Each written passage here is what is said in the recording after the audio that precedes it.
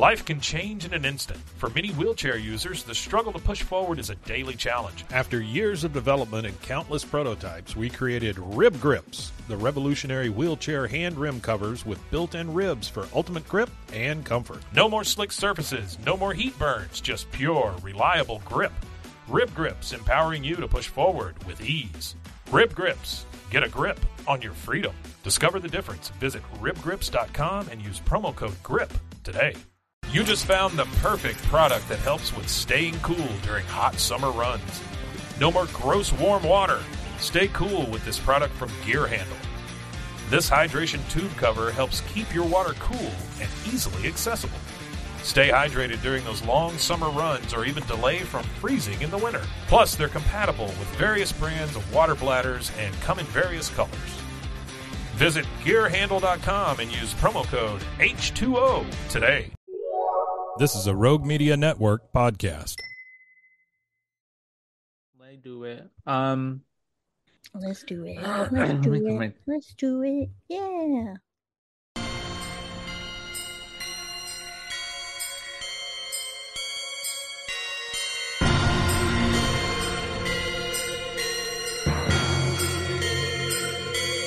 Boobies.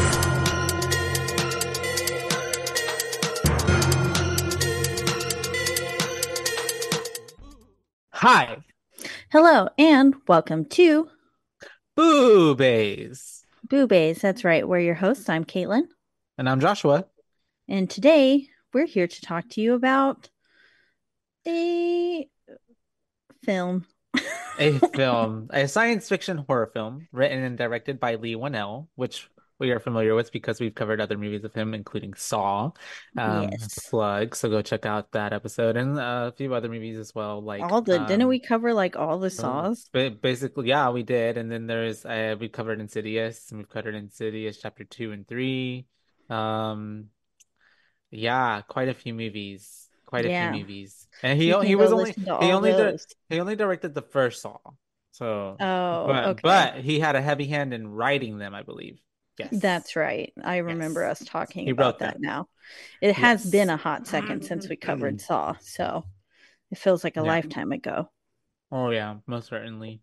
But yeah, we're diving into The Invisible Man. 2020. 2020, based on the 1897, almost so 19 old novel by H.G. Wells, of the same name, The Invisible Man. Mm-hmm. And I would be so curious to read this book because, H.G. Wells, he wrote The Time Machine and everything else too, but he was War of the Worlds. Before his time. Yeah, he was. He did some amazing works, and this is a terrifying idea that he came up with.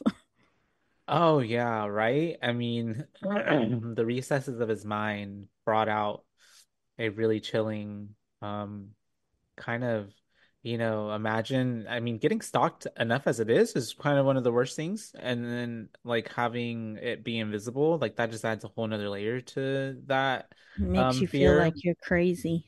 Yeah, like a master class in gaslighting, Exactly. And it is also kind of rebooting the 1933 film of the same name. So this has been kind of reiterated a few different times. 1933? Yeah, 1933. Mm-hmm. Wow. Yeah, that long ago, which that makes sense because the book came out that long ago, so of course they adapted it. But it is basically essentially the seventh installment in a line of Invisible Man movies. Which I didn't realize there were so many. And it stars Elizabeth Moss, who we recognize from The Handmaid's Tales and a few other things and movies that I will tell you in 2 seconds, like The West Wing and Mad Men. And she was in Girl Interrupted. I honestly didn't even know that. That's great. Yeah. Huh, I wonder who she was in Girl Interrupted. We'll have to watch it to find out. Yeah, I haven't seen that movie in a long time. Have you ever watched it? No, I don't know if I have. I don't know. It's Speaking of which, we were unsure if I'd ever triggering. watched this movie, and I've never watched this movie. Okay, yeah, makes sense. Oh, and Girl Interrupted might be triggering. Yeah, same reason I've never watched Handmaid's Tale, because it's too triggering for me as well. The subject matter. And but this film also stars Oliver Jackson Cohen, who is from The Haunting of Hill House. He played a ghosty like character in that too. Yep. Well, no, he was alive. It was the bent neck lady who was. Oh, he was dead. At a certain, he died at the end, didn't he? Yeah, I think so. Yeah, I think he did. It's been so long. I watched it now when it first came out, and so it's because they were twins, right? Yeah, yeah. Him and the bent neck lady. Yeah, yeah. But I might be wrong on that. But yes, he was in that. So Storm Reed, Aldous Hodge. I'm assuming it's Aldous, not Aldi's. I don't know, because we have a store that is spelled that way. It's called Aldi's. I know. Yeah. It auto-corrected it to Aldi's. I think it's Aldous. Like, because it's spelled the same way, but it auto-corrected it in my phone when I was typing my notes. Before we got too deep into this, I wanted to make our podcast slightly political. Not political, but I just wanted to say that this movie was incredibly triggering for me. I'm going to get a little serious. I know we're not normally serious over here, but so just trigger warning at the top. If you've ever been in an abusive relationship, this, which I was in an incredibly abusive relationship when I was in high school, and he lived with us and basically controlled every ounce of like my being. And he stalked me afterwards. And then he continues to this day. It's been 12 plus years now, that's 13 crazy. Years. He continues to this day to reach out to people asking about me, and including my parents. So this movie was rather unsettling. And then there was also shit, I might cry. This movie was a lot for me to watch right now. Why are we about to talk about this? I didn't know this is what it was about. And it just there was a line in the movie where Emily, the sister, after the intense email was sent to her, that she was like, if you're not smart enough to see the good guys and you're too weak to get away from the bad guys, it really, because I never like actually got out of that relationship. Like, he broke up with me because I stopped. It was a heavily like sexually abusive relationship as well. And I stopped giving him what he wanted. I started like fighting back, and he left me in the end. But I just don't want anyone, if you are in an abusive relationship, to think that you're too weak to get away. Like, that sentiment in the movie, I know it was just like a small line, but it really messed with me.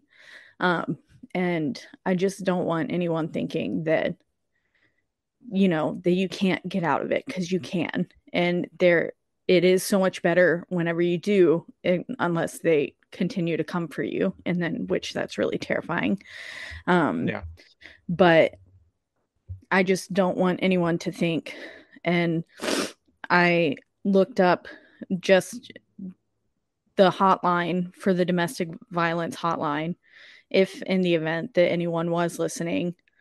That number is 800-799-7233. And they also have a text service as well. If you are in an abusive relationship, this is, it's just something that hits pretty close to home for me. Even 13 years removed, it still obviously there's PTSD. Like, I remember thinking that I was seeing invisible people like coming into my room or doing these things to me. Like I would round corners and like freak out. And PTSD is, this felt like an embodiment of PTSD, but this was like a very real thing that was happening to Cecilia in the movie. But yeah, it just it got me. It got me good. Yeah. But I wanted to share that.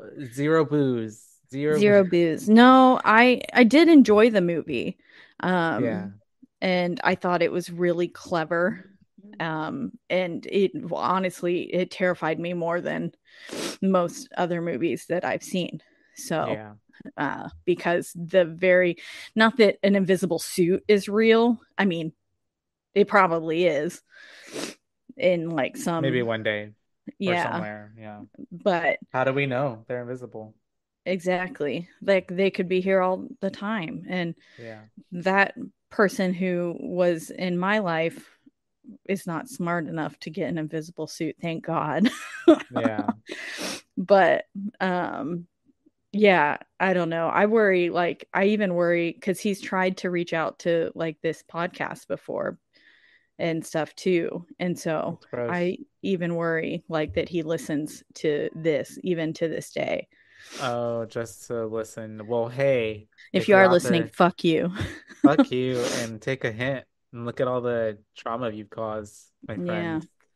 So, I have boogers coming out my nose now. take with that what you will. I'm sorry you had to go through that, my friend. It's Um, okay. yeah. I mean, it's Well, not it's not okay, but okay, but it happens. we all And grow unfortunately, and learn. happens to and unfortunately it happens to a lot more people. Um, and maybe some people are listening right now that are going through that or know other people who go through that. So hopefully they Exactly. know That's why I wanted to bring it up. they're not alone. And you're right. What the sister said, she probably said because she was in a state of hurt, but Yeah, I mean, it was was a and really awful email that was sent to her. yeah, I mean, I mean, honestly, that was a long ass email too, just It basically was. berating her.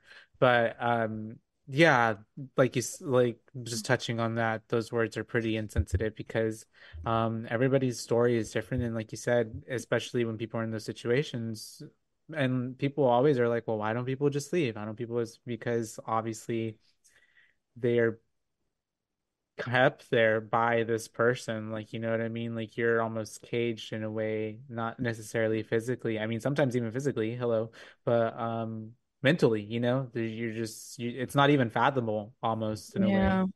you Yeah. know, I because you're mean, he so would like case my high school manipulated. classroom to make sure I Yeah. wasn't talking to anyone. He would like, I wasn't allowed to have friends. He even joined the marching band, like to help with props to make sure I wasn't talking to anyone during rehearsal. It like Yikes. people can and will be that manipulative to control you. And everyone, all the teachers thought, they were like, you're so lucky to be dating him, is what grown adults would tell me. They would be Yeah. like, he's such a good boy. And I was like, literally, these Ew. bruises I'm covered in are from him, not color guard. And Yeah. then they would be like, he's so attentive to you. And I'm like, yeah, that's the problem. It's manipulation and love bombing Yeah. and deep insecurity on his part. He thankfully did slip up and people saw. Like one time sorry, I'm just going to trauma dump now, I guess. But one time he took a tray of food from like the breakfast, Oh, and you told me and he dumped it all over you, right? yeah, he dumped it all over me and in front of people. We were in the hallways of the school. So Yeah. like we weren't like there, but like people who knew me because they would later join guard Hmm. um saw it happen, and they like, I remember them coming to me saying like, we saw that happen to you that day, and it was so sad. And I was like, oh, Yeah. I mean, I appreciate it, Yeah. but yeah, it sucked. I was like 2 years too late. I'm just kidding. Yeah, I'm But like, you didn't say anything then. why but didn't you save me? But that's also a situation. I mean, but most he was also people, like a guy too who was well like built and stuff. Like he was pretty scary. He was really strong.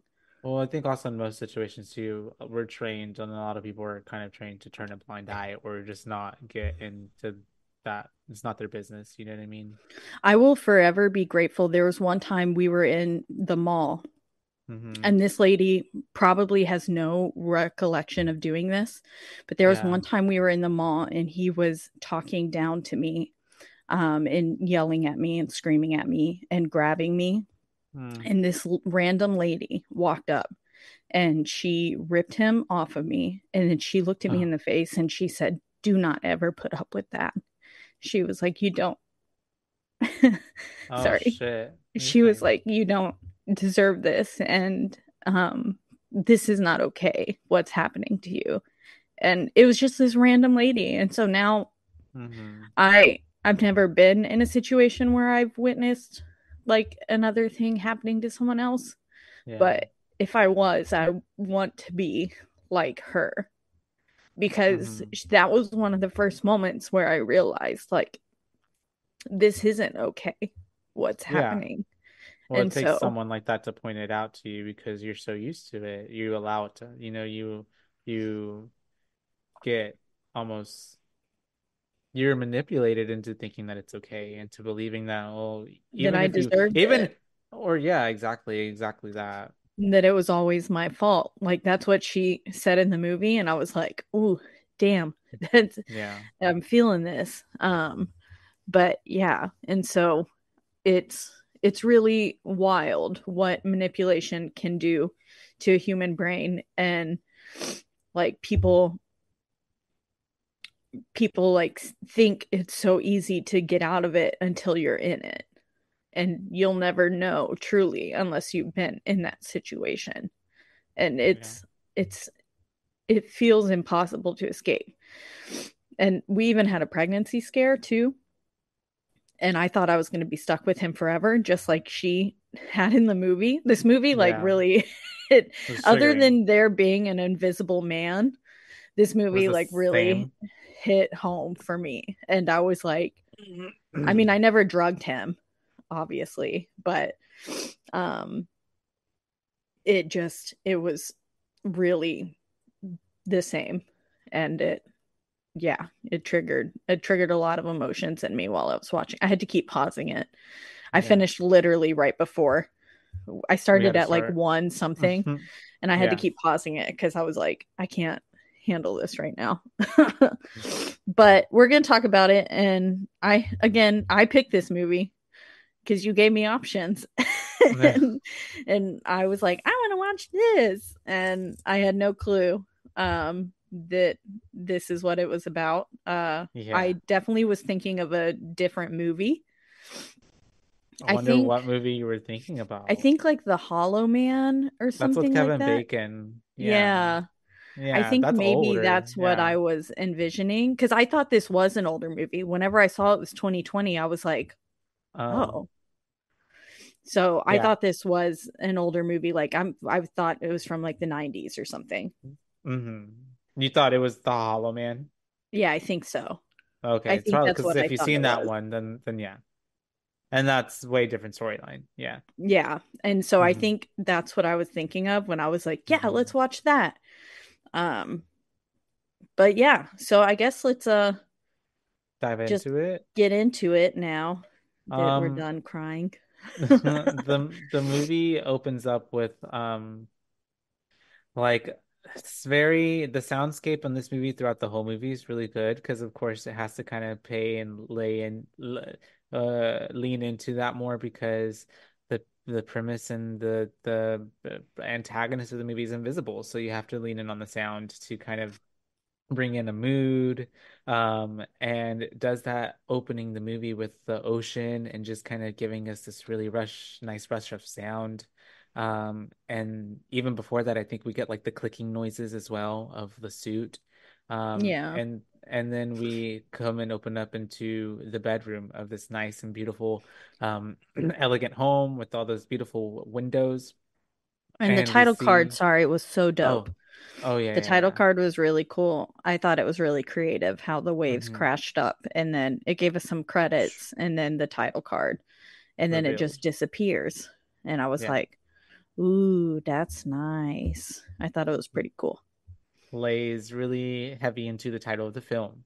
And we have Cecilia laying in bed, and the beginning of the movie really does a lot with not giving us any dialogue and just really being able to depict a lot of emotion and really narrate what's happening with just the movements, the her pulling up her phone after getting out of bed and like, making sure that she's watching him on the camera to make sure that he's asleep. She says, Adrian calls to see if he's sleeping well, and we see the pill bottle that she has is diazepam. So we can tell that she probably, I mean, we don't know at that point I that meant those are to sleeping look it pills, up, but but okay, that's what diazepam is. there's it's like yeah, yeah, yeah.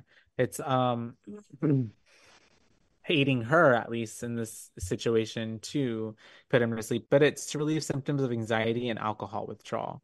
It's Okay, to treat certain seizure disorders and to help relax muscles. So yeah, it's pretty much a downer. got And it. so she's planning her escape. As we can tell, she's being really quiet, moving through the house. She is, you can tell that Collecting a mhm. bag from a secret hiding spot in her closet. Yeah, so you can tell that everything's been kind of meticulously thought out. Yeah, because inside the bag you can see like big chunks of money, like passport, other things, like to get her. It's clear that she's trying to escape. Yeah. Um, and then she wanders into some sort of lab that I was like, whoa, what the Whoa. fuck? Dexter's Laboratory. Yeah. Yeah, and she disables the alarm and all the other cameras minus the one that's on pointed on him, like Hmm. you said that she did earlier. And she pauses on her way out and looks at this empty sort of cell thing that Hmm. it's like a holding cell kind of thing, and it has these little arms that are outstretched, but it's holding nothing, Yeah. or at least you think it's That's, holding nothing. and she even kind of looks and is kind of like, huh. But then kind of, goes back to doing her shit. Yeah, she's like, we don't got time to think about that right now. Yeah. Um, and she's on her way out, and then she accidentally kicks the dog bowl, which this Yeah. part of the The first film is sound. relying, yeah, heavily on Or, silence. hmm. But she makes a big, it's a big sound that Yeah. happens whenever she kicks the dog bowl. But thankfully, he doesn't wake Wake up. up Just yet. just yet. And then she's But able to make her way to the garage. yes, And that's whenever she's in the garage, she's about to escape, but then we get interrupted by bark, and it's the dog. Oh, was that me? That was funny. It no, sounded echoey. I think it was a Oh, I think a motorcycle went by on my end. But the dog comes in, and at first I'm thinking like, oh my God, he's gonna attack her. But she's like, oh my gosh, it's her baby or sweetie. I don't know. I forget his name. Zeus. Zeus. And then she's like apologizing that she can't take him with her. And then she like takes time to take the collar off because she feels bad for him, which I do get. But I was thinking like, honey, you don't have time for this. And then You gotta also get out of like there. as soon as he sees that dog without the collar, like he's gonna put it back on. You know what I mean? Like Yeah. he's gonna Unless put she it. took the collar with her, but she didn't, right? She didn't. No, she She just kind of drops it. like drops it. Yeah. So I may be Yeah. startled because of the car alarm going off because in the process of taking the collar off, she ends up bumping into the car and it makes the car alarm go off. So now we're like, oh my gosh, we got to get going for real, for real.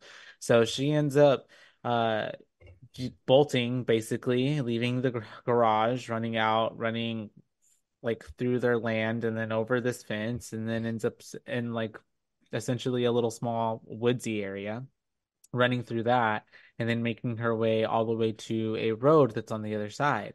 And she's waiting there for someone to come pick her up. And you can tell because she's like looking at her phone. She's like, come on, come on, come on. And she's waiting for her sister, of course. And she Yeah, I made didn't realize at first that I was worried it that was going to be him approaching in the coming car. up for her. Yeah, yeah, yeah, of Yeah. course. And I was like, girl, don't just willy nilly walk up to this car But then thankfully it is Emily, her sister. Which of And course they build the suspense up to that because the whole like, she's waiting and then like we're looking in the woods and you can kind of hear like stuff crackling and stuff. branches Uh-huh. breaking and stuff. It's Yeah.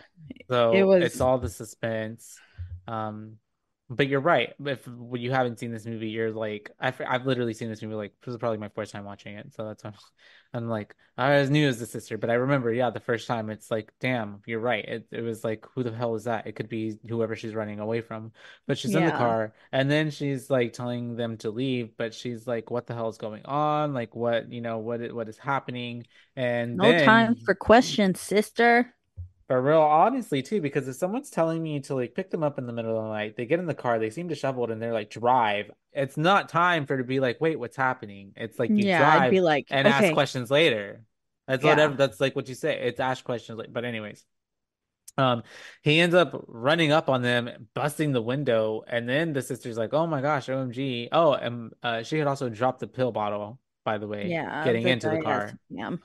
Yeah, and so they end up doing that, and they drive off, thankfully, get away, but he's just kind of there, picks up the pill bottle, and is just looking at them drive off into the distance. Yep, And then we cut to a 2 weeks later jump, 2 weeks later jump, and we are in a house. Miss Cecilia is debating on whether or not to go get the mail, but she can't get herself to get out of the house because she is paralyzed by her anxiety and fear of her ex-boyfriend coming to find her. Because right exactly. now she's hiding out there and quote unquote nobody knows that she is there. So Yeah. yeah. Mm-hmm. And she makes it outside and gets to the mailbox successfully. But as she's about to open the mailbox, we hear these heavy footsteps approaching of running, someone running. And of course, it's someone running with a hood over their head. So it's like extra terrifying. Mm-hmm. But yeah, she spooks and runs back inside Yeah. and doesn't end up actually getting the mail. Um, but yeah, and then James. not, yeah, James is there and he's just kind of like, It's well, okay. it's okay. We'll get to it eventually and no rush kind of thing. But then Emily shows up, right? Mm-hmm. And she Yeah. comes to the house and Cecilia gets rightfully Upset. mad, Yeah. I think, because not knowing the situation yet, she tells Emily that you can't come to this house because he knows where you live and he will follow you to this hiding spot, Yeah. essentially. And Emily is like, no, no, it's okay. It's okay. He's dead. That was a really Um, well way to drop it. Like, yeah, the way she dropped it to me was just kind of like, he's willy dead. nilly. Yeah. Yeah. Yeah, yeah, yeah, yeah. But yeah, she's like, he's dead. And then sees like, what? And she's like, What the yeah. So, what? and she's like, I love how she's like, so you don't have to cut me out of your life anymore. Like, Yeah. And it's like, girl, this ain't about you right now. Like, I know very much that she that. hasn't been able to open up about it. Like, Yeah, because that's it true. is so hard to open up about it. And then Yeah. also like getting people who believe you too. Like the first time that I'm basically an open book at this point. But like the first time that I ever wrote about any of the like abuses was for a school paper, Mm-hmm. describing like the greatest evil or Yeah. something. And I was like, oh, you want some evil? I got evil for you. And I Mm-hmm. wrote a paper and I showed it to one of my friends, and she was like, you make it sound like he raped you. And I was like, he He did. did. And Yeah. that it just like people, even the ones that are closest to you, will not listen Yeah. sometimes. And it's, it's Terrible. terrible. Yeah. But, Horrible. terrible What it and is. terrible. They're all gonna burn in hell. Whoever told They you are. that, whatever little girl that is, she's gonna burn in hell, and her I whole hope family's not. probably gonna burn in hell. She's doing well now. So I hope, Oh, and I'm doing okay now. So I hope that she won't. But we're still probably gonna burn in hell, Caitlin. Anyways, it's true. We're a couple of Couple of hellions. And so then, after all of that, and he's dead. Oh my gosh! And he's kind of like, huh, okay. You can tell She that, shows her like, an article, and we see yeah, that he's the head of a tech company yeah, too with it. And I was like, oh, makes that sense because the explains tech the was in a lab. garage. Yeah, Yeah, I was like, okay, this is coming together a little bit more now. You kind of have but to take this film and piece it together as you're going along because they don't give you a backstory. And that no, is one of my fun facts. Lee Wanell chose not to have an opening establishing Cecilia's predicament with Adrian because I wanted to just drop the audience into Cecilia's situation without any backstory and make them feel everything through her. And he said, and luckily I had Elizabeth Moss, who is very good at communicating a lot to the audience without saying anything, which she was very emotive and yeah, really good at expressing and looking and talking to nothing. Um, that's true. she, yeah, she did a great job. Her face is able to convey the terror a lot of the times, like, of like, especially like when she's in the room, like, because it's not even like super terror, it's like it's like uncomfortableness. Uncomfortable, that's Yeah. the word I'm looking for. Very like, just always on edge, unfortunately for her, because that's a terrible way Yeah. to live. Yeah, so after and she also, they're explaining to her, she's explaining to her that he's dead, and she's not believing it. So there's like, there's no way that he would have done this, like, you know what I mean, like, because He they controlled every aspect of my life. There's no way he would do because this to the himself. title was that he unalived himself. Yeah. Yeah. And so we're getting past this, and then they're asking her, like, what did he do? And she's getting to explain to them at the, like, the breakfast coffee table, basically, essentially. We don't have to get into too much detail, but like all the traumatic things that he was doing to her and why she was stuck there, trapped essentially under his control. And this really helps to show James and Emily, like, just how bad it was, and for them to sympathize with her. And then I believe this She is says, whenever. like, he Oh, hit me. They would be like, well, did he hit you? And she would say, and amongst other things. yeah, Like, it wasn't always physical abuse, but definitely a lot of mental abuse. And, yeah. Well, it also um, made me think that he would do more physical abuse than just hit her as yeah, well. Yeah. exactly. And Oh. then this is where she also admits that she took birth control without him knowing because Hmm. he had wanted a baby, Baby. a little wee pappy. Um, Little boy or lassie. And she didn't want that, obviously, because Andy. she didn't want to be trapped there with his child. Which she, says very much so. Which Exactly. is so understandable. Excuse Yeah, me. because I mean, I know that you can, but if you have a child with someone and you want that child to grow up with, I mean, Oh you probably yeah. wouldn't I want mean, him to grow up no. with him in that their life, but like that really does tie you to a person. Like you could be separated from them, but You'll you'll never be always separated when be you share DNA with you share a exactly. child. Yeah, there's always going to be that tie. And like you said, I mean, whenever people, uh, yeah, unless you were just too, yeah, that's a lot. We'll just leave it at that. So a lot of factors coming in. And so, Yeah. then we have, uh,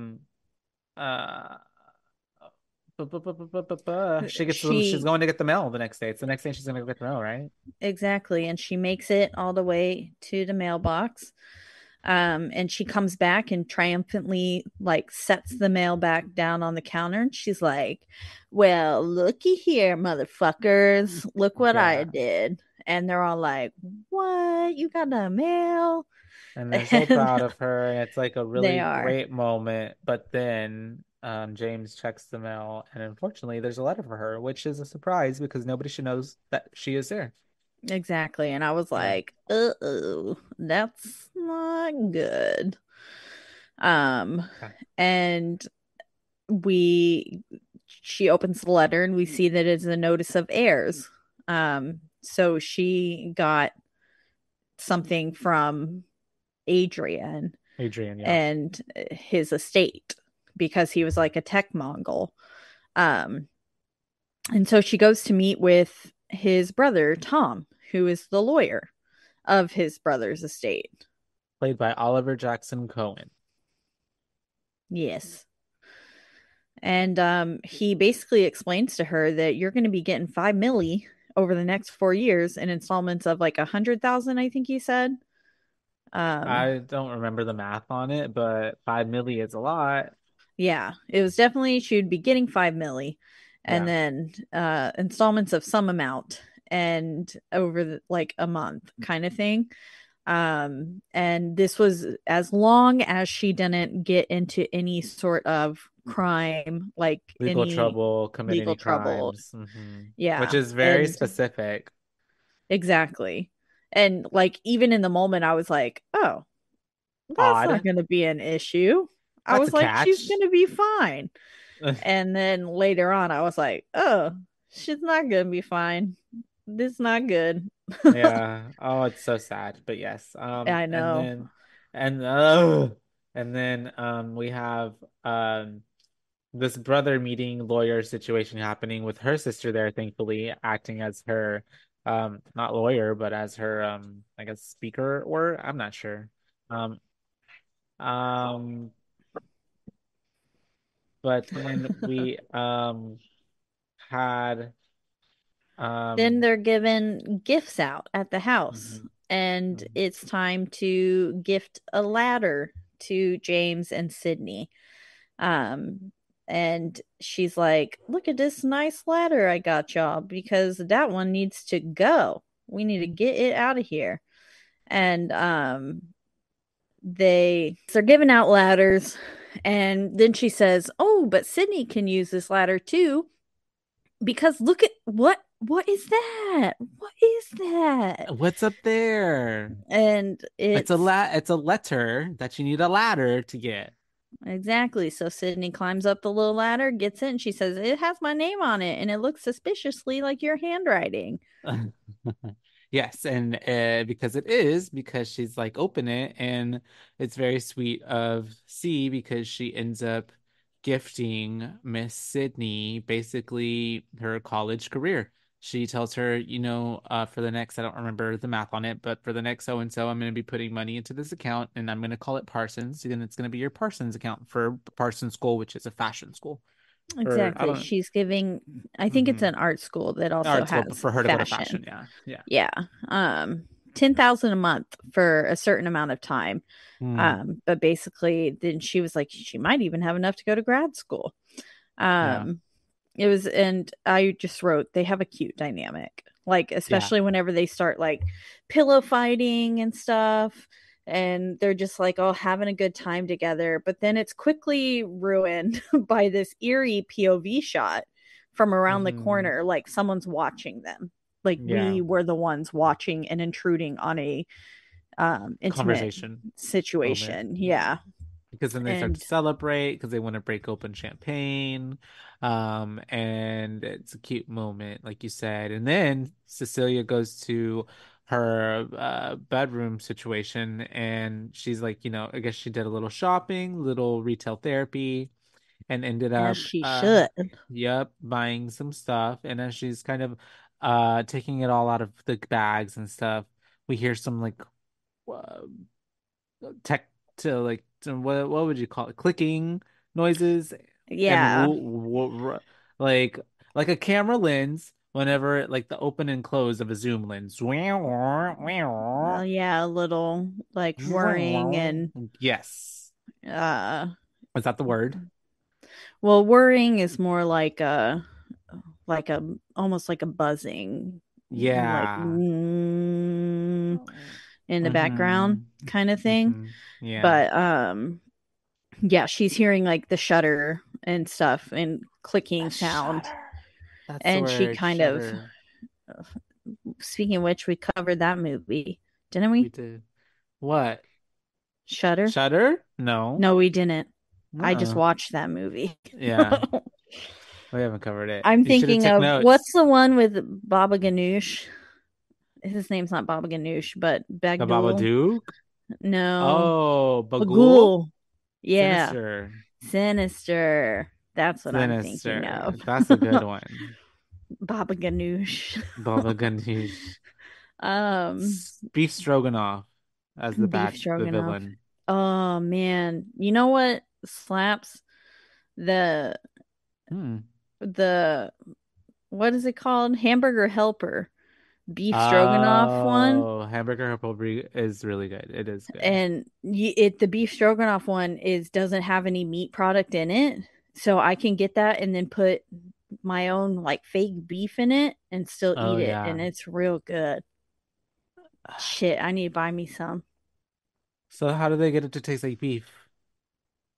The meat The seasoning? alternative. Yeah, it's like a little bit of the seasoning and the texture because it's like a beef crumble, like you Yeah. crumbled Uh-huh. beef. Yeah, Um, yeah, for sure. That's and interesting. I it's hope they're it's not pretty lying to you. convenient.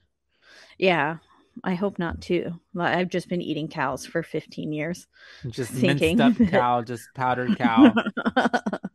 Um, but yes, we have all of this going on. She asks for the stroganoff. I have no idea. No, I'm just kidding. But She hears that's the whenever we clicking have sounds the and clicking, freaks all out, that. Yes, or and not freaks out, but she's like she's got some uncomfortable harsh because she breaths. has Yeah, a feeling that she's not alone. And and then then she's being watched. because she most certainly is. And then She it is. cuts to it being oh, breakfast time. It's the next day Harsh now. cut to breakfast in Yeah. the pan, Hmm. which was Hmm. another like almost jump scare with the sound because it was like Yeah. you were so quiet and listening for the clicking sound because I didn't honestly hear the clicking sounds. Mm. But my You just saw like the closed captions. captioning told me that there was clicking sounds, and so I was Yeah. like listening real hard, and then all of a sudden it was like bacon sizzling, and I was like, Yeah. Cook it my kind of meat. got me, yeah, and And but yeah, then she's cooking breakfast. James comes downstairs and he's like, I got no time for breakfast, but can you get Sydney out of bed? Kind of thing. And yep. she says, okay, yeah. She leaves the breakfast in the pan, just going. And as she walks off, we see the little knifey We see slide the right little off the counter. yep, and the heat goes off on the it goes up on the stove. Exactly. And making the pan go up in flames. Mm-hmm. And it goes up, the bacon starts sizzling even more, and then that's oh yeah, well like you said, it all goes up in flames, and then that's whenever they run back in, and we're like, oh my God, it's on fire, and Sydney helps her to put it out because she gets the fire extinguisher. Cecilia was just gonna like throw water on it, and Which you then never want to do in a grease fire. never, no, you're supposed to get flour and throw flour on it. I think flour is also not a good thing to put on I'm it. just kidding. I have no idea. Okay, I I'm just pretty said sure. that. I'm pretty Don't do sure. that, you guys. I Fire listen to extinguisher is the only way to go. my favorite murder, which is one of my other Mm-hmm. favorite podcasts, and her dad, Karen's dad, was a um Firefighter, fire marshal. firefighter. Yeah, and she mistakenly said that you should throw flour on something, and then it's a very popular podcast, so like millions of people wrote in being like, do not put Mm, flour on your grease fires. I It's wonder not what it good. does. Does it make it worse? Probably. It just cooks it. I think you're supposed to put baking soda or powder on it. It's one of those, Oh, okay. Got it. or a fire extinguisher. Hmm. Fire extinguisher, only you guys. And if you don't have that, just let everything burn and leave. That's all you And can say, do. well, we'll do better next time. Yep. And so thankfully they just kind of like, hee hee ha ha, whoops, silly me. And now it's the nighttime now, right? We've cut from the whole day and now it's night. We've literally skipped an entire day, Yeah, essentially. and we're hearing some footsteps in the dark with like my closed captioning was like rapid typing, and I was like, rapid typing, what? And then we round the corner and I was like, oh, it's just her typing. Literally and typing. but then she stares at the open door, and this is where I was like, was it some sort of invisibility cloak that was in the empty area that she paused staring at in the lab looking place? And it was, as it turns out. But she stares into the open door and then calls for James, And he's like, James, is that you? She wanders out into the hallway, which I was like, oh, girl, I Hello. don't know if we should be doing that. But wanders out Sorry. into the hallway. Can you hear me? Yeah, sorry, my headphones kind of went out for a second there. Okay, I Oh got it no. reattached. There we go. I'm back. Okay. Okay. I didn't miss a thing. Um, Continue. but she walks out into the hallway and then she's slowly going through the house and turning on the lights. And uh-oh, the fucking front door is open. Which is terrifying because And she obviously it just was kind closed a of moment ago. like stops and goes outside of it, which I was like, girl, you should be more afraid right now. Yeah. Like, this is bad. If my front door was open, I'd shit a brick. Yeah, I would too. I'd be a little bit suspicious. Maybe I'd suspicious. also watch. This is why you should always have animals, you guys.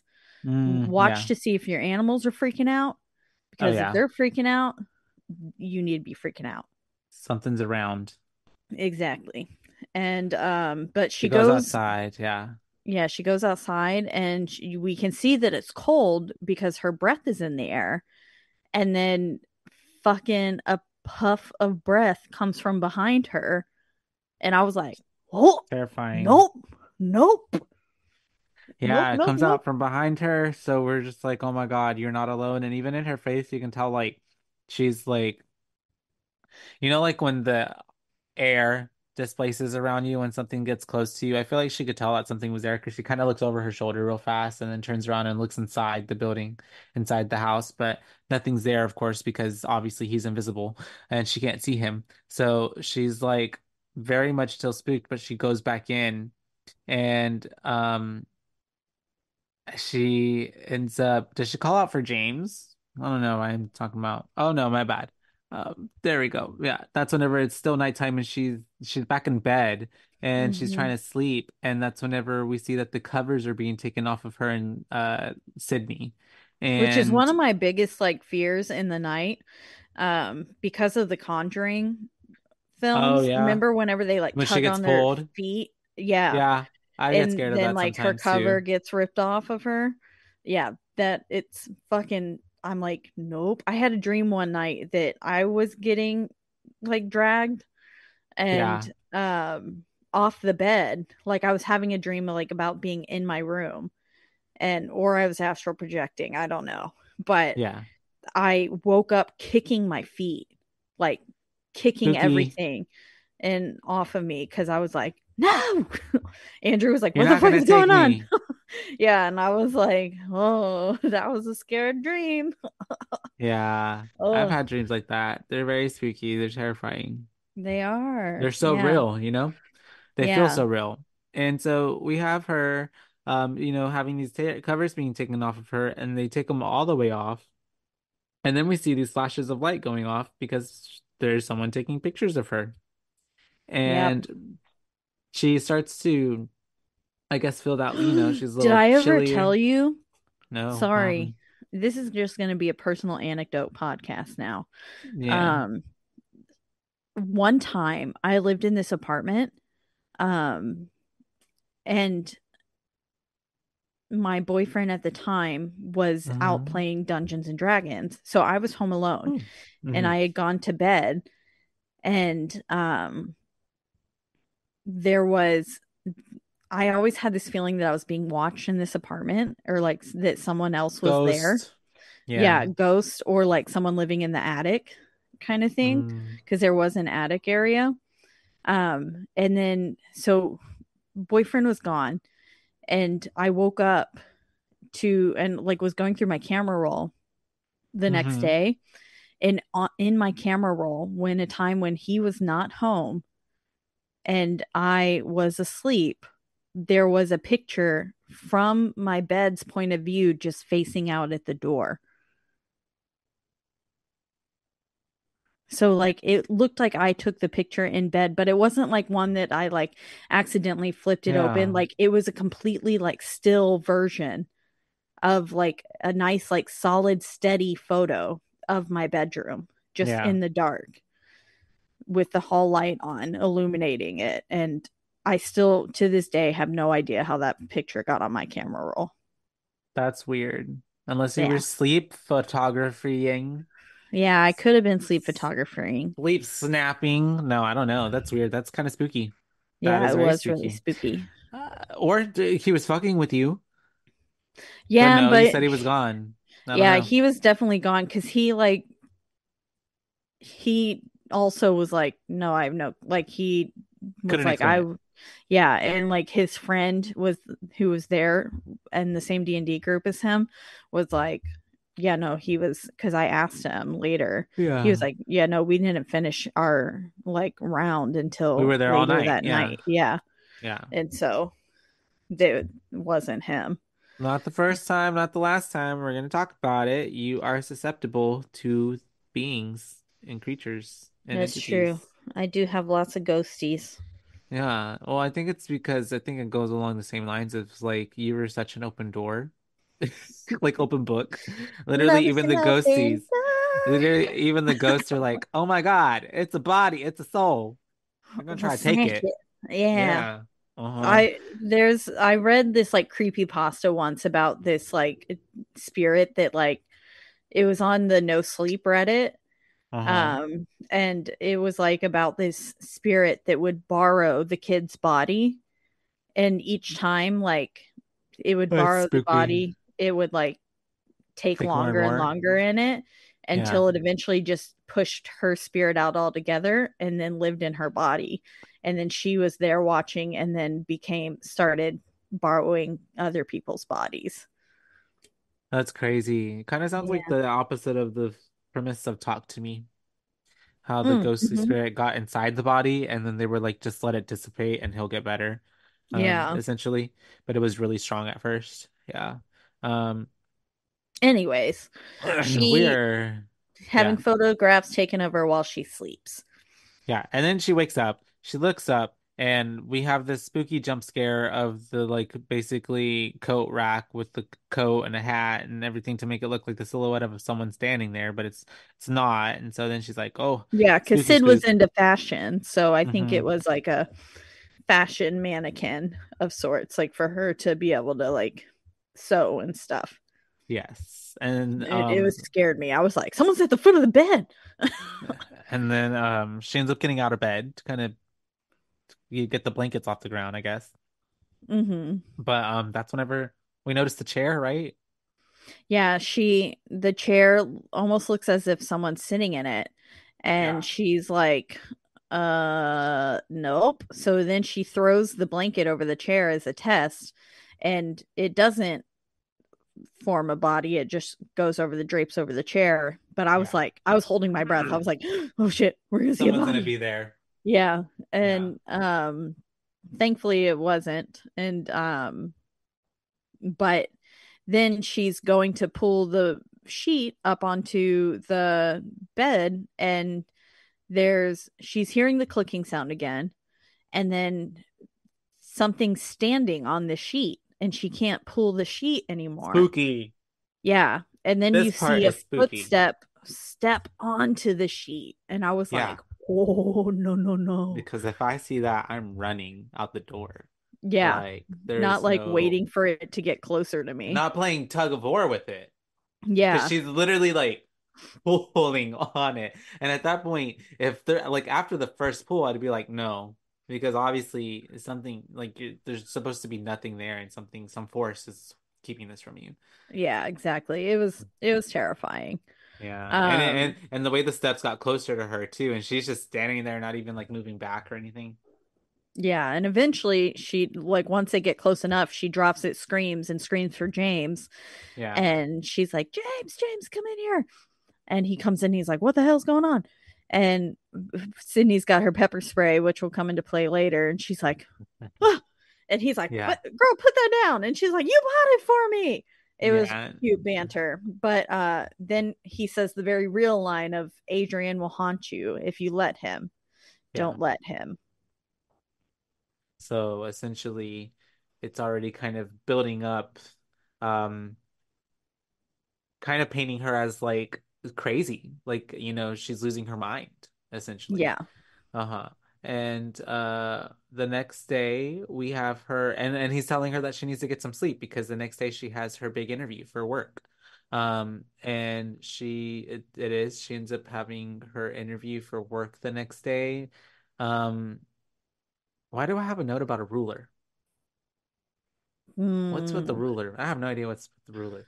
I But don't know. she gets to work, she's getting interviewed, and she's trying to show them like her portfolio of her because she's an architect of her previous work, and there's no artwork in there for her to show, and she's very befuddled because she knows that she put it in there and she's trying to explain that she did, but also at the same time she's starting to feel a bit woozy and sick, and the dude who's interviewing her is like, are you okay, like can we help you? But before she can really do anything or, explain herself, she ends up getting up and passing out, Yep, she hitting the ground. collapsed, and I I was really like, like I "Oh, really like that's how so embarrassing." it is. I really like how the camera like followed her down. Yeah, that was a Mhm. cool shot. And then we just end up on the ground with her face to face Yep. almost.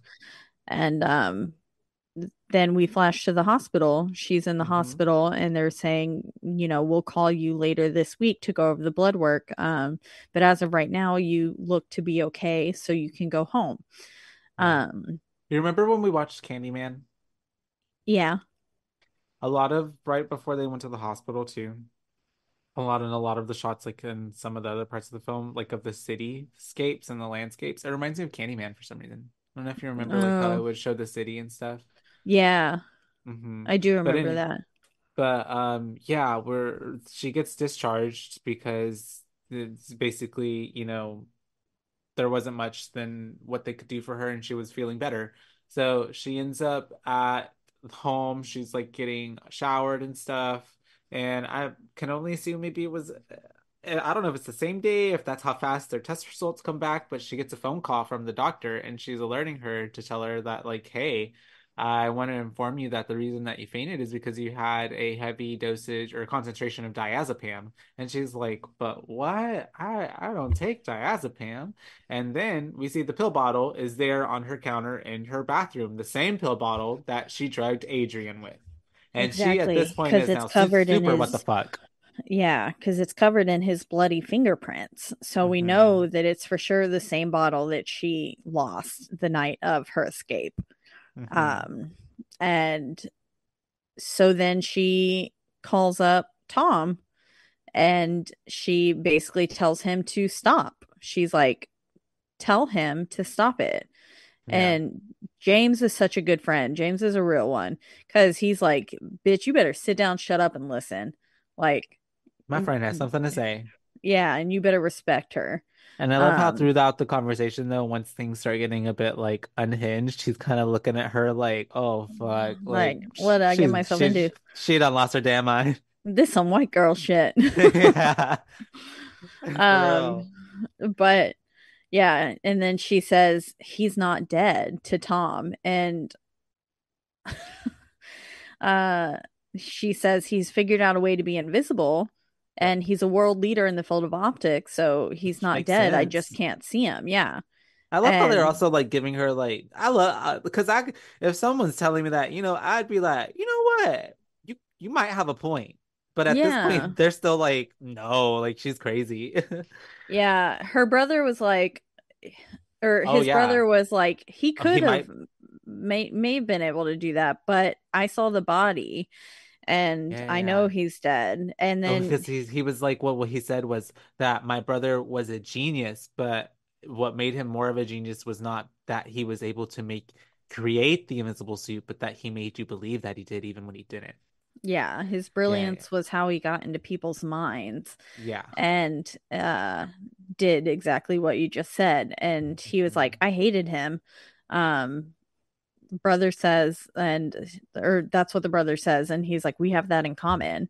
And Yeah. he was like, I was relieved once I heard that he was dead, kind of thing. Crazy.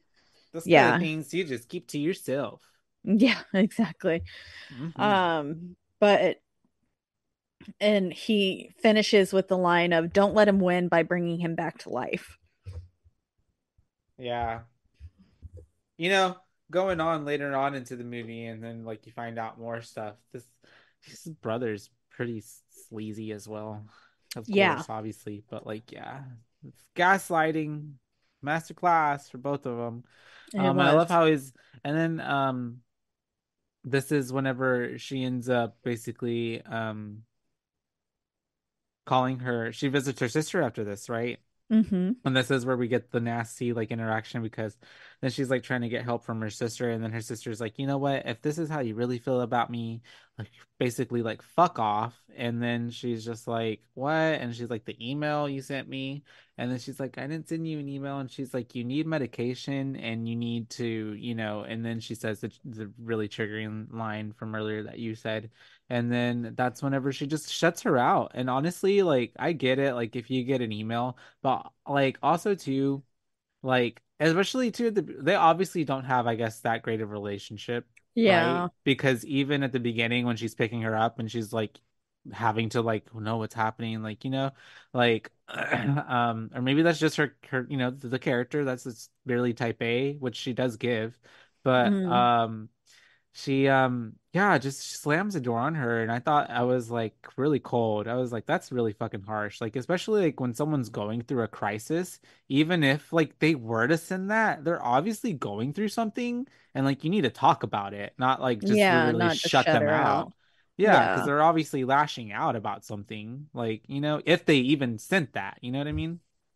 Which, and exactly. and then the fucked up part, she didn't even send it because then Yeah, she she didn't. she and she gets to go home, look at her computer, and see that it was sent from her email address, and like it's this long ass email, just basically saying like I don't want to know you anymore. Like I wish it was you that died instead of him, and I feel suffocated by you. Yeah, It's just a real lot of harsh. terrible things to say to someone who, I mean, I get it why she's upset because in her mind she's like, I'm only trying to help you and take care of you, and this is how you treat me. Yeah. Yeah. But And and then then this scene really like kind of was very heartbreaking and triggering to watch as well because like she's just there in fetal position crying on the floor for a long yeah, time. and sweet Sydney comes to help. And she's Yeah. like, "We can have a girls' night, eat some cake, and just have a good time." But then they're in the middle of like kind of lightening the mood and talking, and all of a sudden Sydney gets slapped and like Bitch thrown slapped. clear across the room. Yeah. Um, Like he used a heavy hand. like I think her nose was bleeding, I'm pretty sure it was more than a slap. He like punched her. punched her or It wasn't something. like Yeah. a, yeah. And Because she, yeah, like you said, flew across the room, and then even Cecilia's like, "What the heck?" She's like, "What?" And then Sydney's freaking out because she thinks Cecilia did it. yeah, because who else would have done it? I mean, Right? Yeah. Nobody else she is in just the got room, hit. She doesn't know and what's going the on. way Sydney's face like wasn't looking at Cecilia right at that moment, it could have, yeah, yeah, And James comes in and he's a Papa Bear. He goes to her defense really quick and is like, Cecilia, you need to get the fuck away from my child. hmm And I'm going to get her to a safe place. hmm And, so basically they leave. And then, Cecilia starts yelling at Adrian to come out. And she's like, what are you doing hitting little girls? Like, you can come out and hit me, kind of thing. And she's just kind of egging him on. yep. And then she grabs a bag of coffee and sprinkles coffee grounds all over the floor. And I'm like, ain't no way there was that much coffee in that bag. For But real, but okay. perfectly good coffee. Yeah, and spills the grounds all over the room. So essentially she could see his footprints, I'm assuming, if he was to come near her. Yeah. But he's smarter than that. Um, And so he waits at the doorway. And it's a Mhm. good way of protecting herself for now, as she's asking things like, why me? There's nothing left for you to take. You've already taken it all. Like, there, why? Why are you doing this to me? You could have had Mhm. your pick of any woman, and yet you chose me, and we just met randomly at a party one night, kind of thing. And Yeah, again, it's just me. Like, why? because he abusive. And then that's whenever we have her after having all this talk, she has this idea to grab her phone and call his cell phone. So she Yep. ends up calling his cell phone, and then we start to hear a buzzing from upstairs. Yep. Um, which So was terrifying. yeah, she ends up getting and grabbing that huge ladder that she gifted James and Sydney. She goes, pulls down the attic hallway thingy, opening door, and she goes up. She gets into the attic and she's just kind of like looking from afar right now because she's, obviously a little spooked, but then she ends up getting in there as she's calling the phone and she finds it um freaking just up there above her spot where she was, like literally right above where she was underneath. And then as she sees the phone and then opens it, she sees that there are pictures of her that were taken, the same ones that we saw like from the flash from the other night. And then there's Hmm. also the knife that was taken from the kitchen, and it is in a plastic baggie.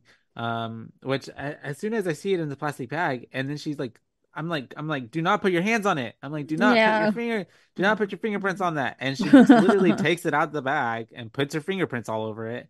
And then she ends up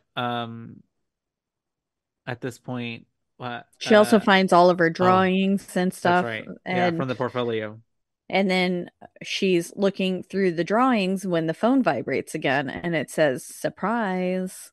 Oh yeah. Um and so she's like starts looking around like what the fuck, and goes back over to the hole that she climbed through and to the ladder.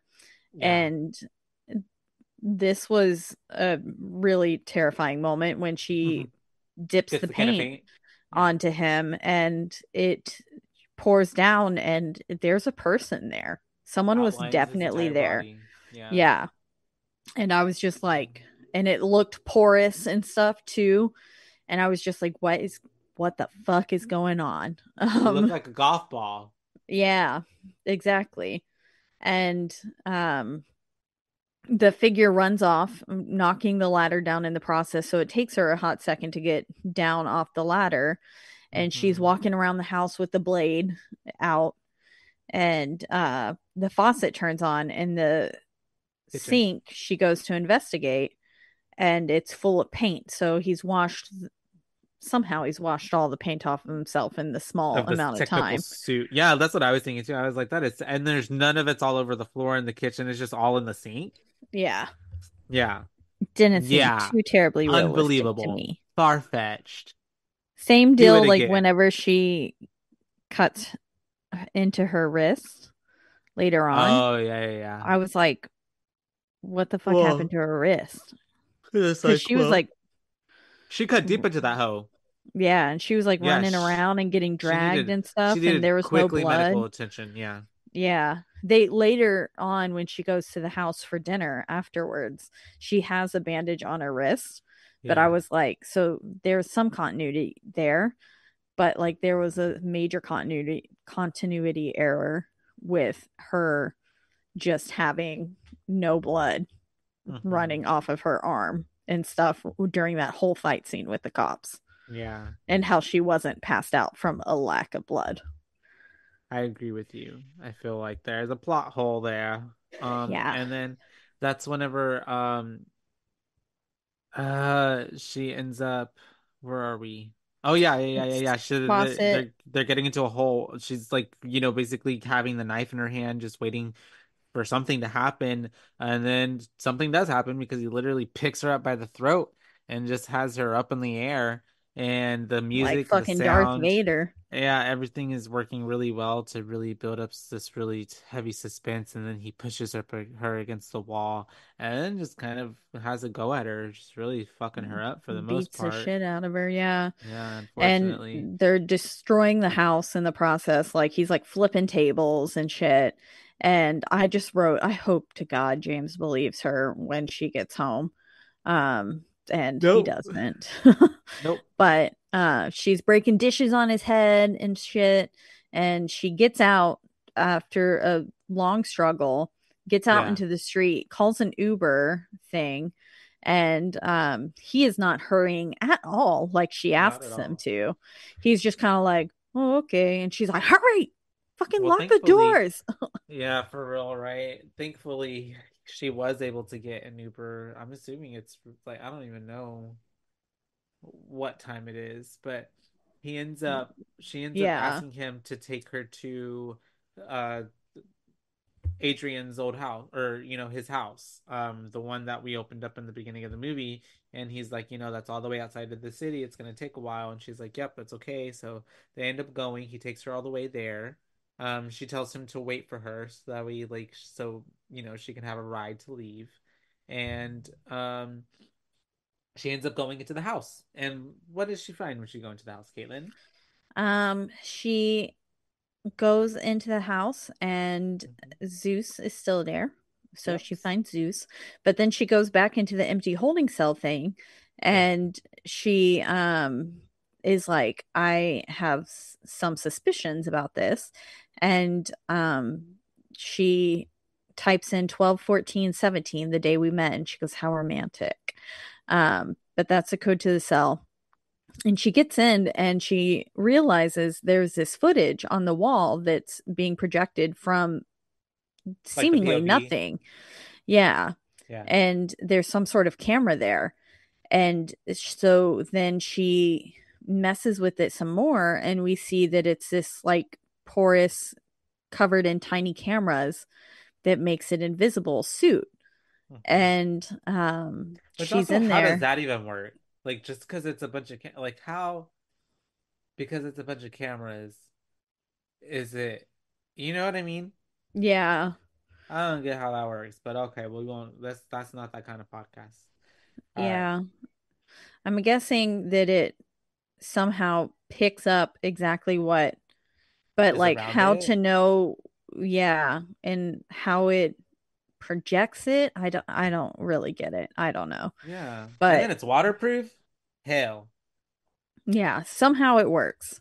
But yeah, then Zeus starts barking at something as Uh-huh. she kind of rips the suit off of the little hanger thing. Hmm. And this is where I was like, girl, we need to Yeah, you need to get go. out. We need to Yeah. get out right now. And she goes and she hides in the fucking closet and she puts the suit in her secret hiding place thing. And I was like, she should have kept that suit as evidence because he probably knows about that fucking secret hiding place by now.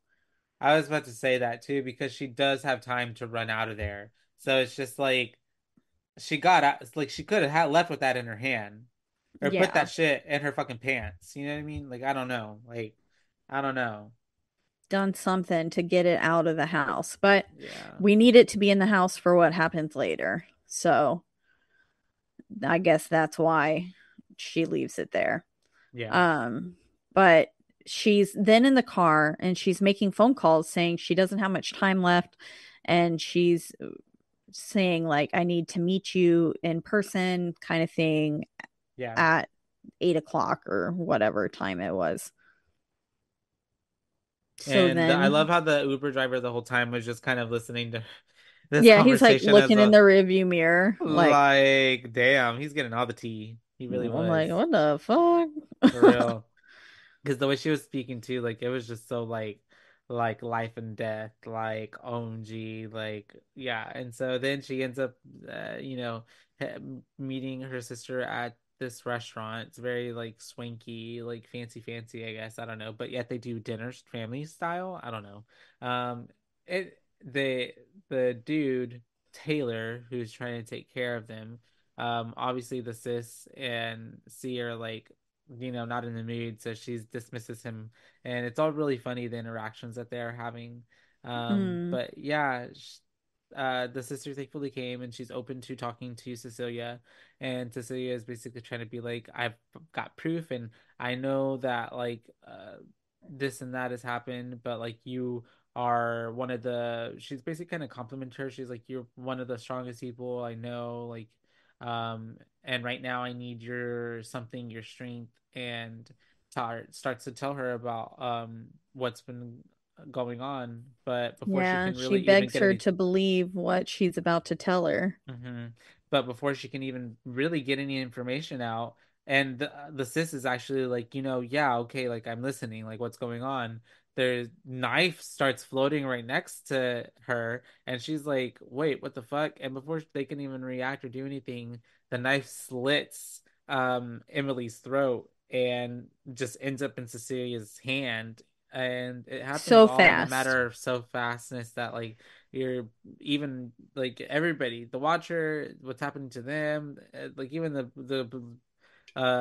belated reaction from like everyone around them and from that first lady, um it is pretty gnarly. And yeah, she dies, bleeds out right there on the table, which is Yep, in really front of sad. everyone. It was sad. I was like, no.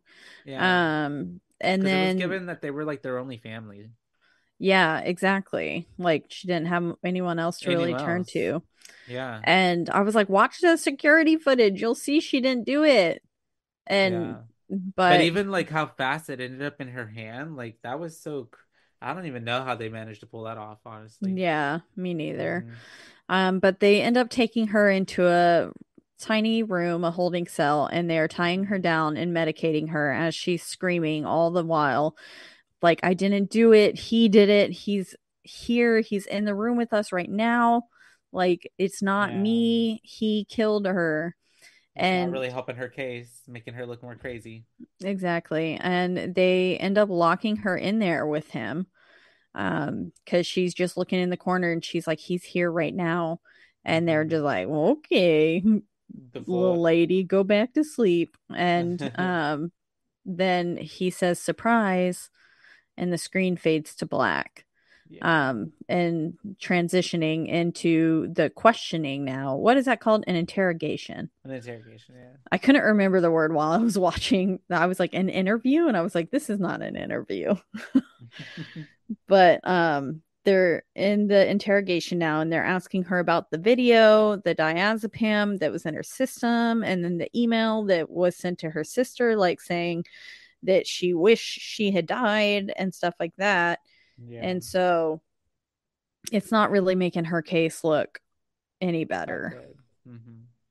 And then she's like, I can't tell you, but he's in the room right now, so I can't. I do have something, but I can't tell you. And I was like, girl, Not ooh, helping. you look, no. Hmm. Yeah. It's not looking good whatsoever for her. And then, is this after all of this? Then we have the doctor meeting with her and telling her that she's pregnant. Yes. Yeah. She Hmm. is there and she's like, blood test.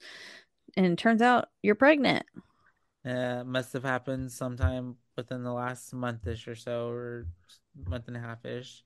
And then that's whenever she's kind of like, you can hear like the doctor talking and it's fading and going into the background because she's kind of having this moment of freaking out, understanding that she is pregnant with this man's child when she knows that she was like trying to stay on birth control and stuff and kind of go against his wishes. But we find out from her meeting with Adrian's brother, Tom, I think that's his name, Yeah. the lawyer brother, that, uh, Adrian knew that she was trying to take birth control and switched her birth control out with like basically sugar water pills. Yeah. And then for a placebo effect. And then that's whenever we have him basically telling her that um because she is in the situation that she's in, she is basically forfeiting all of her money and stuff because she's technically committed a crime. She can no longer Mm-hmm. access that. But because of now knowing that she is pregnant, which I think even I I don't know if did Adrian necessarily know at that point, or was that just confirmation for something that he thought he knew? Because I I don't know think that he he was I think he was hoping she was pregnant, but I don't think he knew she was pregnant at that I point. think he was in the room when the doctor told her. No, no, no. I know yes, that part. But like Okay. before, like Okay. you don't think he knew, did he? I don't think he knew. No, I I don't don't think think he he knew. did. I think this is what changes it at this point because then he's like the brother's like, well, now Adrian is saying, if we just basically just let's just put this all behind us, and if you just come home and live with me and have the baby, everything will go back to normal. It's fine. We can Everything will have be a new fine. life and Hmm. it'll be with just one phone call. It's time to stop playing games. You can have a new life and it'll be just like your old life with him. And I was like, no, that sounds like hell. Just make one phone call. And then she's Yeah. like, Nah. absolutely the fuck not. She's like, Adrian killed my sister and you helped him. Fuck And off. he's like, yeah. And then she throws everything off the table. And Tom is basically says, I'll come back in 3 days. And he says, we'll be watching, Yeah. which This is was all like, confirming that everything she's been going through has been for real. And exactly. at this point, while because she threw some of his papers and stuff on the floor, she was able to steal a pen from his briefcase that he doesn't notice she does. And She it's like takes. a quilly kind of pen, that a Yeah. fountain pen that has that sharp edge to it. Because when she gets back into her room, she ends up going into the little shower that they have in their room area and gets her quilt pin and says, what did she say? Like something like, "You'll never have this baby and you'll never have me," and Yeah. then starts to like Trigger slice her warning. wrist. Yeah, it's Yeah. trigger warning. Tries to unalive herself. But before she can get too far with it, he ends up grabbing her arm and her wrist, and she's like, "There you are, gotcha!" And then like starts stabbing his suit. So then his Yeah. She's suit like, starts to, fuck you. yeah, And just literally going starts to go ham on ham. him. And I'm like, she And could I have was done like, more, I think. But woo. she Yeah. ends up doing damage enough that his suit starts to like go in and out of optics, so you can see it and then not see it and see it and see some parts but not other parts. And one of the guards comes in to check on it, check on hers, telling her to just get in her bed. But then he notices the freaking scary man sitting on the Mm-hmm. floor, but is freaking weak as heck because he literally gets taken out by his own stun guns, taser. Yeah. I wonder if this suit gave him, like, if he was Strength. able to, like, yeah, make it stronger, because he really took out, or he was just incredibly strong, um, which is terrifying, but Yeah, possible. But he really took out each of these cops one by one, just like with ease. yeah. And I guess even though he was coming in and out of invisibility when he was invisible, I mean, I guess it is hard to fight something you can't see, right? So, Exactly. Yeah. these poor guards kind of didn't really have a stand a chance because as she runs out and tries to get away, these guards try to stop her and act like she's the villain, but then they get revealed very quickly that like Adrian's out there and he's in his invisible suit, and they one by one, like you said, all get taken out. And it's pretty graphic, it's pretty gruesome scene, it's pretty cool actually, tbh, but he ends up Yeah. taking them all out, and it's almost like he is as well taking joy out of it because like especially the last one, he's just like bang, and Yeah. then uh ends up walking out, and she chases after him. She goes into the parking, or actually goes into through the security people, and she's just like, fuck Stay back. y'all. Yeah. Yeah, She gets up. walks She's out. ready to fight. She's got that gun. She shoots at him in the Yeah, fire escape, goes out in the rain after telling them to watch out, and is shooting at him just like that. yeah, And this is where I was like, what about her arm that she cut yeah. open? She Like, should have like have been passed out at this point. yeah. And then the guards are coming for her, and then they're in the rain, and it's a really high intensity scene because she's like hiding behind different cars, and he's invisible, so you literally never know when he's going to just pop out at you. Yeah, And thankfully she his suit's finally, kind of still though glitching in and out. yeah, so she Uh-huh, finally uh-huh. finds him underneath the trunk of a like minivan looking thing, and she goes to confront him, but he gets her down, and Yeah, he pins her up against another vehicle, and he's like, I will hurt someone else that you love, kind of thing. yeah. Oh um yeah, that's right. And then he starts to threaten Sydney. yeah. And she's like, no, leave her alone, she's just a girl, kind of thing. And he's like, ha ha ha. I'm a villain, I do what I want. Yeah. And then that's whenever he ends up shooting some other poor guard, which I'm just Yeah. like, God damn, these guards are just like going through it. And then I love how like the guard got shot by this dude in an invisible suit, but then sees her walk up and he's like telling her to like don't do anything crazy. I'm like, bro, didn't you see what happened? Like what? Like, Like that wasn't even crazy me. is not a thing we should even be mentioning right now. Like, what's crazy is that there's an invisible man out here. Literally. But That's yeah, funny. so um So they she ends up calling James because she ends up, getting able to get a vehicle, calls James and is like, "Hey, you need to go Yeah, home she right steals a now." fucking car. Yeah, yeah. Oh yeah, from the dude that because I forgot he tried to run her over, and then she Yeah, he steals tried to the run car her from the over. dude that got hit. Yeah, or who like swerved out the way, and then she takes that poor dude, and then she's calling James, and she's like, "Hey, you need to go home because Sydney's in trouble. She's in danger." Yep, and fucking shit, Adrian gets to the house first, Yeah, and he goes into Sydney's room. She wakes with the start and grabs her pepper spray. She's like immediately on the alert, yeah, and thank goodness she sprays the pepper spray into the air, and he falls down, and she realizes that someone's in the room with her, and yeah. she runs, but barely makes it out the door before he is able to grab her by the neck and start choking her. But then thankfully James gets home right in the nick of time. See, now And, here's the thing. Do you think that two invisible men were in the house right now? oh, possibly. Not just one. Yeah. I Because I think that's because I think that because she maced him, right? Was he able to get from the macing in the bedroom to all the way over there where he like knocks her out in the hallway and catches yeah. her? And that's all, like, and he basically gets her from like the other side of the hallway. Yeah. I I think they were both in there. I think Tom yeah. and what's his face were in there at the same time. And then And then at some Adrian point, escapes. yeah, yeah, yeah. And then Yeah. because Tom ends up um Getting shot. comes and concocts that whole plan of like whatever. Yeah, I don't know. But because even Yeah, I that's would like think that they're both in there. And also with how much they beat James up too, like yeah. if because James got the shit beat out of him Hmm. too. I could see two people like possibly ganging up on him at the same time there as Like one well. of them holding him down like that, Yeah. And and the then the other other one just dude's going ham. yeah. And so yeah, because James comes in and is able to try to help her, but is getting attacked and brutally by uh the Invisible Man. But thankfully Cecilia comes in and she has the fire extinguisher, right? Yep. Yeah, and then Fire like is extinguisher saves the day. again and She's is like, able Sydney, to get down.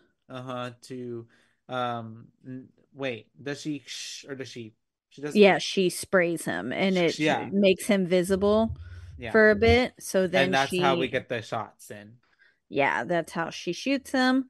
Yeah. And he falls down. And then, She's able to walk so up to him and he's like, obviously beating out and they take the mask off and it's Tom. exactly. And so then you're like, well, shit, they were both in on it now for sure. But it was Tom in this one. And then they later go on to say, we kind of flash to them in the like police headquarters or something. And James is kind of giving uh, Cecilia a rundown. And he's Hmm. basically like, we found Adrian in the basement of his house tied up. And she's like, no, you don't understand. He set his own brother up. And she's like, that's what he does, is he makes me feel like I'm the crazy one. And she's like, he will always make it look like it was someone else, like it was their fault and not his. Hmm. That's a narcissist for you. Exactly. And then she says, as long as Adrian's around, you can't help me. And so then she ends up calling him. Yep. And she's And like, we, "Baby, I miss you. I love you." yep, no, she's like, we just hear him say, Cecilia, I'm glad you called. And then Yeah. we see her going back to his place. Um, and he's like, wow, you look amazing. And he's all nervous in front of her and stuff. And she's like, I don't feel amazing. This is all a lie, kind of Hmm. thing. And then She's already he, serving it up with like, "Nuh-uh, don't feed me none of your bullshit." exactly. Hmm. And um, And so what they they get go in in and they for start to have dinner. dinner. Yeah, they start to have a little dinner, little chatty chat. And she's like, "You know what? I'm willing to kind of like play along with this for one quick second. You know what? I'll entertain coming back, but you need to admit that it was you, that you did everything, that everything was you, and I'm not crazy. And like you made up this whole entire fucking shit. You fucking killed my sister. Mm-hmm. And then he literally is just like, I didn't do that. Like I could He's I playing didn't. the victim and Yeah, is very saying much Tom so. Like, controlled him. yeah, exactly. And then she's just kind of crying at this point because at this point she's just like, I think at this point she's fed up, right? And she's kind of like, man, Yeah. this like what a She's like, he freaking like believes his own delusions. Like, he's so into it that he probably yeah. believes that he had nothing to do with it. And he then goes down to, like, he goes over to her. He touches her leg and says a sentence that ends in the word, I wouldn't want to, Surprise. like, surprise, or that Uh-huh. would come as a big surprise. And it Mm-hmm. was like, oh, nope, he said it again. And he's such a narcissist that even though he's saying no, I didn't do any of this, he still is saying that just so that way she knows, like, no, I did it. You know what I mean? Yeah. But It's like in a his way, little way of admitting, but no one else would ever understand. yeah, and controlling her and stuff, and so she's Yeah. just, and I think, and especially that's the moment that just sends her off into the like kill mode because she's just like, you know what, I need to go use the restroom. Excuse I me. need to go clean myself up. She And leaves. We see yep. him sitting there in the chair, and then out of nowhere, just his hands get picked up, and we get the knife that's in his hand, and he slits his own throat.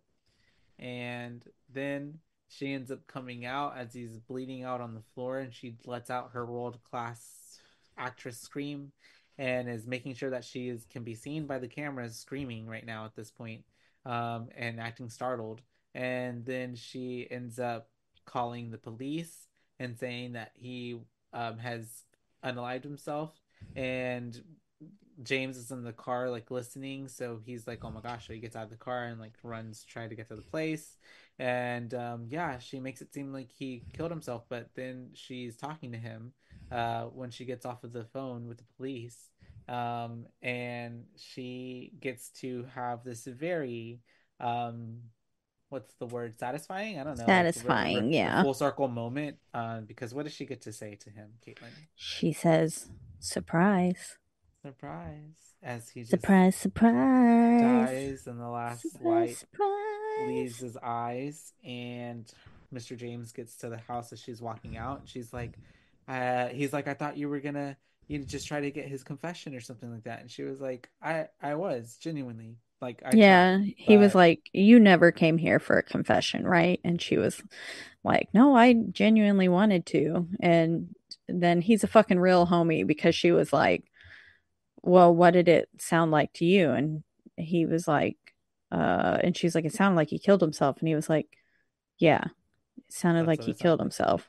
Mm-hmm. And I was like, oh. And then she walks off triumphantly with this like kind of swelling, impending almost music though, that, Mm-hmm. and she takes a big deep breath in, and then we go to black. And that is 2020's The Ooh, Invisible Man. Suki's here. Hi, Suki. Say hello. Say meow. You sound like Blue's Clues.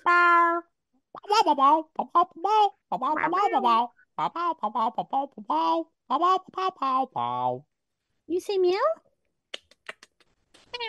She wants lots of little forehead kisses, though. She will not perform Yeah, she won't. She on demand. normally not on camera because She's not normally getting I'll paid. tell her, say meow, and she'll say meow. You're stepping on the computer, which is very bad.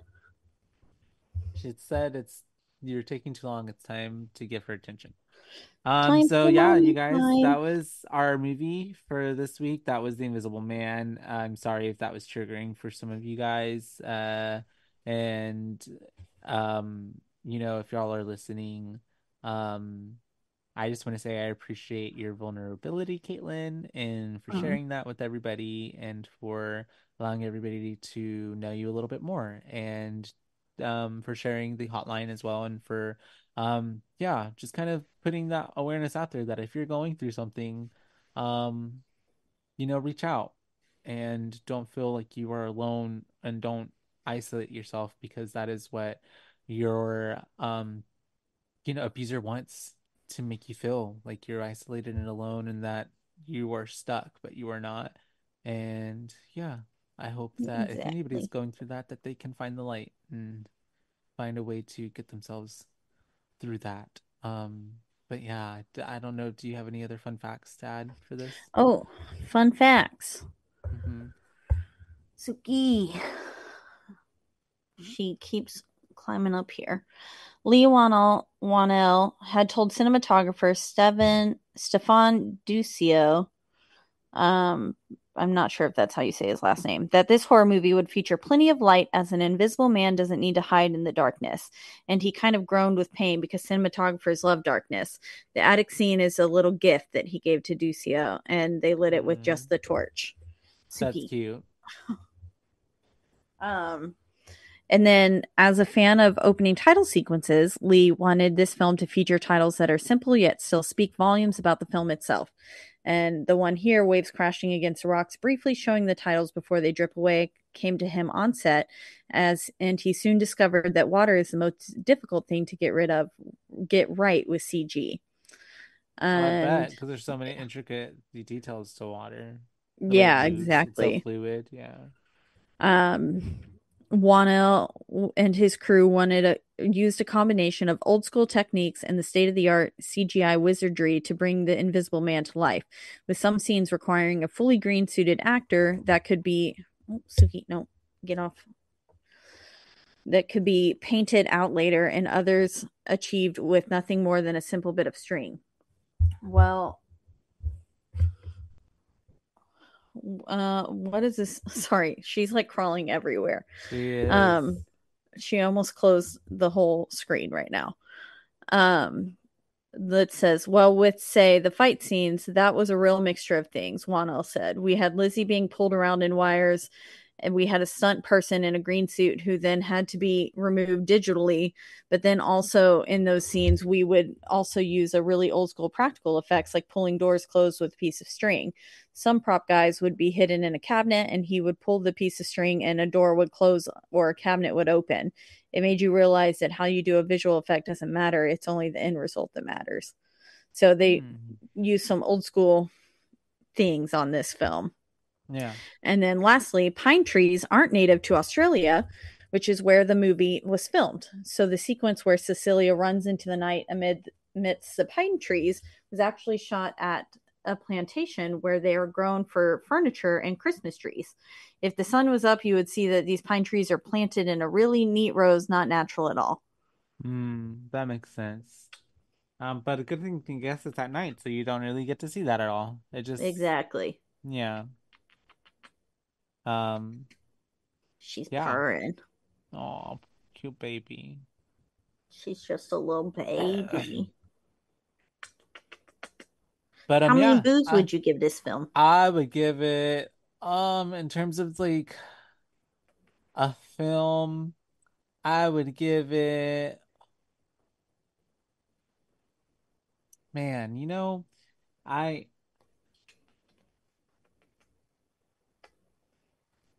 maybe a four. Yeah. I think a four, because I think overall is a really great film. I think that it told the story really well, without, especially I guess because of Lee Winnell's choices and the way that he didn't give us an opening situation. I like how, yeah, we were just kind of plucked and then put into her life at a specific moment in time, which is kind of very realistic, because if we were to just have a movie put on anybody's life at any point in time, that's just kind of how it would look. You would have to put together pieces of it. And that's kind of what happens when you meet anybody, unless they're like you and me, who are just open books and will just tell you everything about their whole lives the first moment they meet you, essentially. Um, Yeah. literally trauma dump. Trauma dump. You It's my favorite thing to do. you just figure that stuff out steadily, you know what I mean? You peel back the layers. And so this movie definitely had some layers to it. I think Miss Cecilia Elizabeth Moss, obviously her performance was really good. Um, she was able to sell the uncomfortableness, the fear, the kind of like gaslit craziness, like, you know what I mean, that like whenever she's like getting sedated and isn't getting put into the mental psych area, whatever, and she's like, I see you, like I know it was you, like you killed her, like it's really good. And like, it's obviously showing the depths of what she can take a character to. And then like her also moments of like whenever she gets to be like, I see you, gotcha, and she stabs him with and the suit and stuff. Like it's pretty cool, the spectrum she takes that character on. And I think everybody else did really good too. I actually really liked her sister too, like her sister's character. I thought Mm. she was pretty like interesting for being a side character. Like I think, and even the other character too is like Sydney, you fell in love with her because she was just sweetie and she was just like, she was kind of like, she reminded me of Jazz, you know what I mean? Yeah.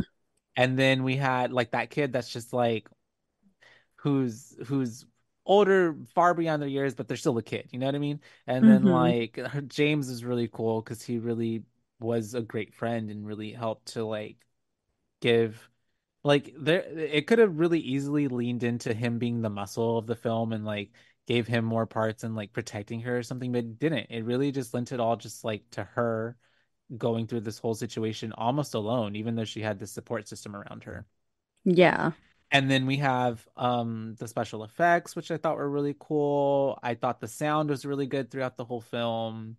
I thought the camera work, like some of the like whenever she fell over and the camera followed her down, and then like I liked all the in between I thought this film had really good transitions in between stuff. Yeah, I liked a lot of And the transitions as well. and um yeah, I thought it was interesting. I thought it was pretty unique. I thought the whole like he's a tech genius and then like he made an invisible suit but like out of cameras, like I thought that was all. Honestly, it's so far I don't know, I don't get it whatsoever, but it's pretty cool. And then yeah, I'd give it 4. I think it was a solid movie. Like I can't really tell you like this movie was bad because of this, you know what I mean? Like there wasn't too Mm-hmm. many bad qualms for me on it, so a 4, solid 4 for me, Yeah. Um, despite your triggering and all the trauma. yeah. I think I still really enjoyed the movie. I thought it was really well done. Um, I think that all the acting was superb and all the idea, I know it came from H.G. Wells, but the idea alone is just so intriguing and Yeah, it really captures you and makes you want to keep watching to figure out how it's going to end. And it was, yeah, it had some triggering moments for me. But I still think it was overall a really great film that, if you've not had any issues like that, you might enjoy it. And then you might find it triggering if you had, but it was still really, really a nice film to watch. Like, I thought it was really well done, and I don't know if I would watch it again personally. don't do it. Um, yeah, but One's I enough. I think it's still worth the watch if you can and feel comfortable watching it. Um, but it was, yeah, I think I would have to give it probably like a 4 as well. Um, I don't know. I was thinking 3.75 just because of just because of how it made me react. Yeah, But that's not the movie's fault. That's someone else's fault. history's fault. Yeah.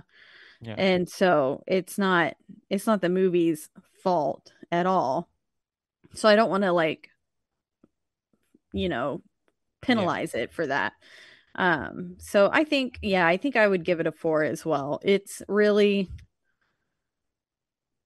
It's a really well-rounded film. I loved the use of silence and then the use of everyday sounds in order to kind of create jump scares in moments.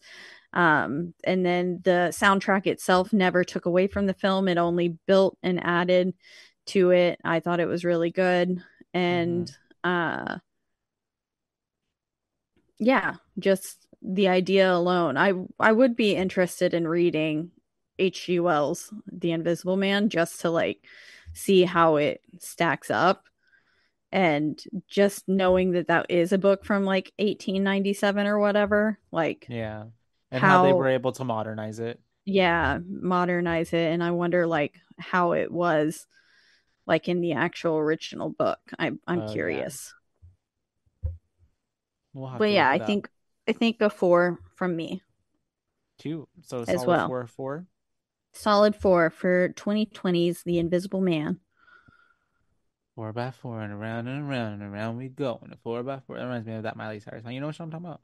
4x4 and a 4x4. I don't know. Anyways, but yes, for The Invisible Man. And it is a pretty heavy one, but that is going along with our sci-fi horror movie month that we've got going on, which we will continue on next week, and we will be covering Twister, because one of the other things that scare me the most. Yeah, we only know, very traumatizing. We've been having a lot of storms and bad weather in our area. I don't know about any of our listeners, but then some tornadoes and stuff. So we would like to cover Twister because although it's not like necessarily like horror, it is a horror for someone and somebody, because tornadoes are very terrifying. And if you're ever caught or near one, there's not really much that you can do. And you are at the mercy of nature. Yeah. So that's terrifying. Yeah, it is very terrifying. So yeah, look forward to next week and let us know your thoughts if you think Twister deserves to be called a horror film. I told Andrew that we were covering it and he goes, fucking finally. He was like, about time. And I was like, I know. I was like, we've talked about doing it for a while now. And I think publicly we've talked about it like on here as well. But yeah, it's a true Texas horror story. It is. So look forward to that. And as always, we're being hosted by the lovely Rogue Media Network Studios. They take really great care of us. And you can listen to us and all the other great podcasts on this network all in one central place, and that is RogueMediaNetwork.com. And if you want to listen to us or any of those other podcasts, you can do so in lots of places, but the biggest 2 places would be Spotify and also Apple. But wherever you do listen, don't forget to rate, review, like, and subscribe. That's right, because that is the only way we can get ahead in this world. And word of mouth, tell your friends, tell your dog. If you want to let us know your thoughts on Twister, then you can reach out to us on our or your thoughts on just The Invisible Man. Or if you need therapy. Yeah, if you need therapy after this, like I do, we'll all go to therapy together, but you can let us know on our one central social media platform, which is Instagram, and that is at Boobaes Podcast, and that's at BOOBAES, because they're your boobaes, not your boobabes. That's right. And until next time, you guys, we'll see you, and hopefully we won't encounter any more real life twisters. I was about to say, hopefully we're still here. Yeah, before we covered Twister. So yeah, until next time, you guys. Bye, bays. Bye, bays.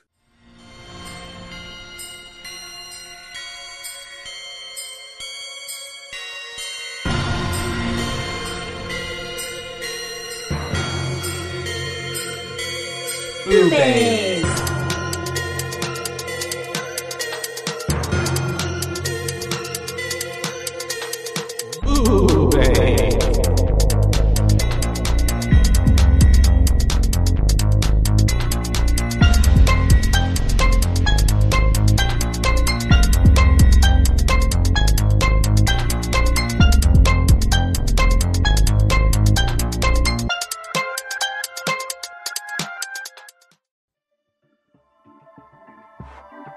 This has been a Rogue Media Network production.